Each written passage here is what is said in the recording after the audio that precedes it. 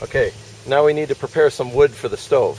One of my little tricks that I like to do is have a pair of pruners. These are ratcheting pruners, where it's got a blade and an anvil on there. I bought these at Home Depot years ago. They may not even sell them or whatnot, but they make preparing little tiny kindling really easy. What you want to do is, you want to cut the wood into small bite-sized pieces that will fit inside here. Using a pair of pruners like this, especially ratcheting ones, allows you to make small pellet-sized chunks of wood for a midge like this really quick.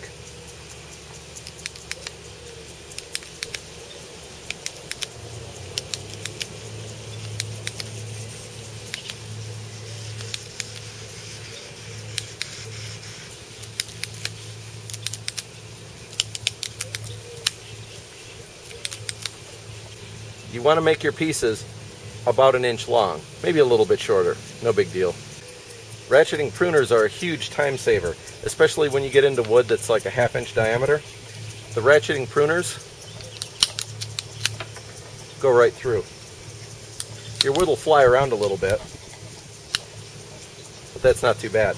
This is much easier than snapping it or breaking it other ways some days. Especially if you don't have a lot of hand strength or some other type of deal like that. These are a great investment. They lock closed. These are made of plastic with a metal blade, so they're actually very light. You can throw these into a pack and it's no big deal. So anytime you need to make kindling, you can just sit down and snip out a whole bunch of pieces really fast. So this is kind of a good tip here, you know, if you feel like carrying something like this. If not, do it the old-fashioned way. This is just about enough wood. You want to fill the can maybe 3/4 of the way full.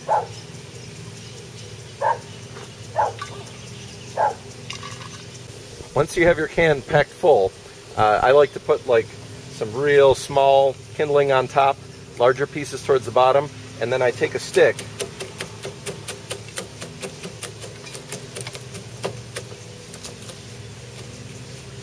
beat it up and pack it down a little bit in there. So you get about 3/4 tall. Put your can inside the larger can. Drop your gas cowling inside, and you can press it a little bit to make sure it's centered. Now, for the sake of this video, I put a little bit of charcoal starter fluid inside here. Just soak the wood a little bit, because I want to hurry up and get this done because it's really hot out here.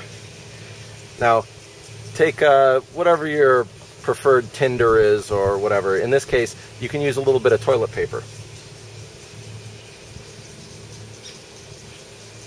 Also, if you want to soak the wood, say it's a little wet or something like that, a little bit of diesel fuel or dry gas will actually work in here. You know, different types of alcohol and stuff like that.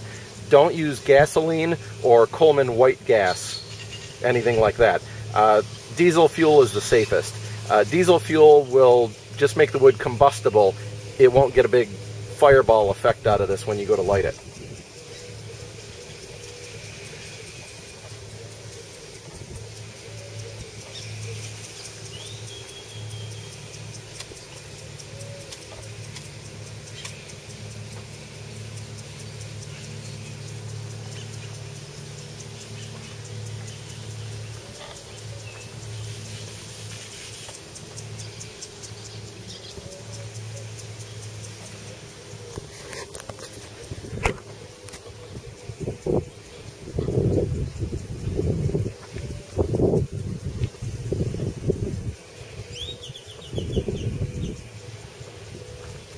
It's really windy out here now, so I have to put something up as a windbreak.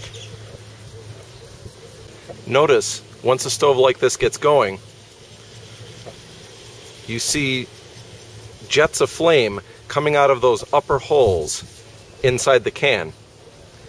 That's actually the gases from the wood being collected and burned right at the top of this cowling.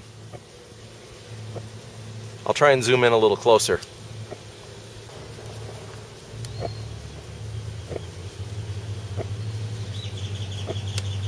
There we go. Hopefully you guys can see the jets inside there. Here's a really good close-up of the jets of flame.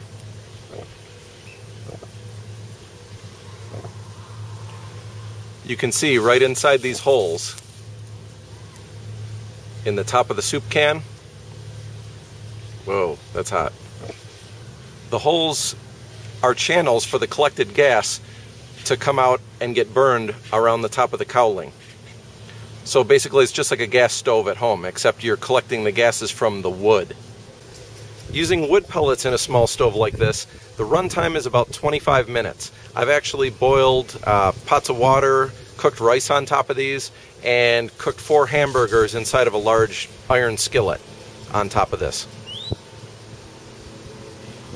Their only drawback is the natural draft from the air holes.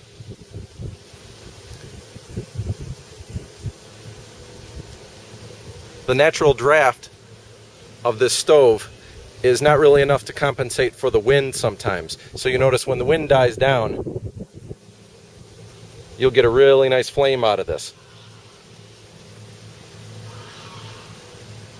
Although it's not too bad, you can use them outside in a lot of places. The flame won't easily blow out. If it does blow out, these stoves produce a lot of smoke, and you can take a lighter and relight the gases around the cowling immediately. So just get right in there, relight it, you'll get a little puff, and the stove will be back up and operating with no smoke. The commercial versions of these stoves with built-in fans are a lot better. They burn quite a bit cleaner, and they will not go out in high winds. As the stove is burning, you can take small pieces of wood and refuel it, but not too many at any one given time. Always put small pieces of wood in these stoves. You don't want to have wood sticking up out of the stove. All the wood needs to be below the gas cowling, because what this does is the flame shuts off the flow of oxygen to the top of the wood. Basically, the stove is creating charcoal as it operates. As the stove operates, you can use a long stick to push down the charcoal inside very carefully so that new pieces of wood can be added.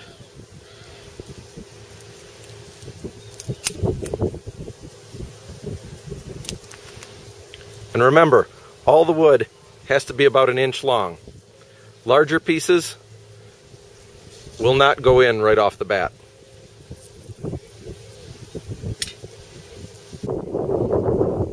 Another close-up shot of the gases coming out of the stove.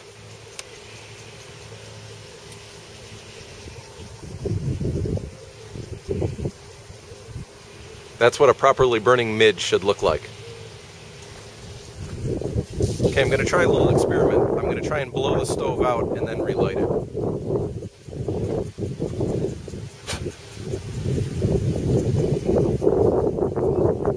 Okay, there's a MIDGE that's been blown out. To relight the stove, light a little bit of tinder on fire, drop it inside. Now the stove is relit, all the smoke goes away, and we're back up to normal operation. Let's try that again.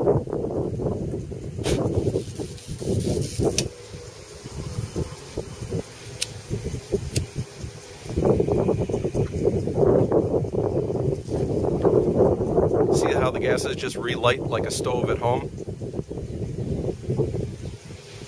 These stoves will pretty much burn anything.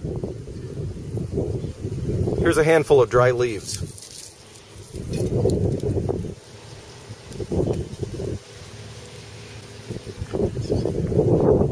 These stoves will even burn popped popcorn. Here's a shot from the top down, showing the gas jets inside. That's what a properly operating MIDGE should look like. Notice how when the wind blows from one side or the other, it'll put out some of the jets, but then they'll just relight again when the wind swings back. If you put too much paper in, or there's a little bit of wet wood inside that hasn't burned yet, or it's kind of burning too slow, or you really don't see any flames but not a lot of smoke, you can blow gently in here to kind of restart it.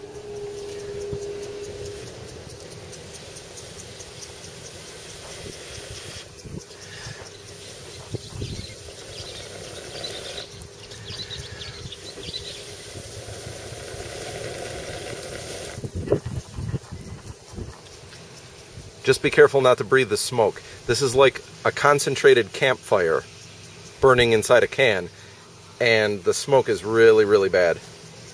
Alright, once the stove is completely burned out, mine's still a little bit hot. Lift your can out.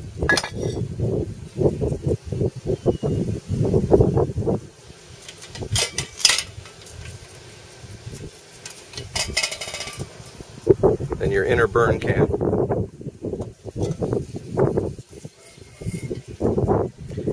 Then we take a look to see what's left.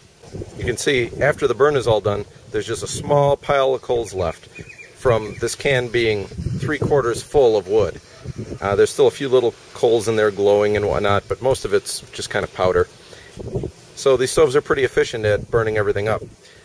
So hope you enjoyed this how-to and burn demonstration.